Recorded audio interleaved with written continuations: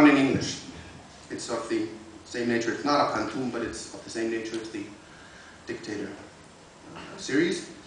And it's written for a friend, a Nigerian girl who moved to Australia. And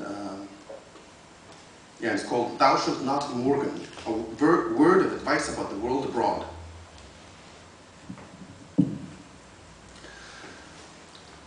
Sifting through surface with syphilis, sipping insipid substances on Sydney's supersandy surfaces. Shoos as the sea, seeing monosyllabic surface with syphilis, sexing sesquipedalian superstars of cellular surgery.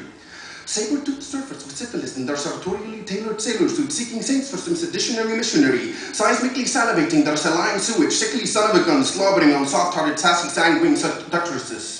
Savage sausages with syphilis are like sawn-off shotguns, says the say-so, saboteurs of sensual salubriousness, symbolizing the submissive sheedom surfeit to surfeit in systematic semi-sapient soap operas, sucks for sober-minded and sanative self, simply seeking sun in the sand. No, Mo!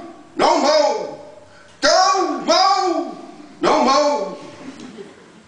Syncreting with syphilis is synonymous with soliciting saddle sores, solidified souvenirs of sultry subrosian suffixal suitors, soundtracks of surely sour grapes in the sordid southern hemisphere, submersed in the see-through seepage of stark nakedness. Sundials striking in stagnant staccato, stopping sterilized stigmas when suppositories with syphilis suggest seven nasturtiums for superpositioning on sad self-supinity, severing their suspenders in sensual shagification.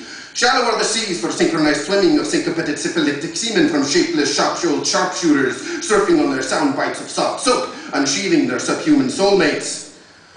No, Mo! No, Mo! Go, Mo! No, Mo!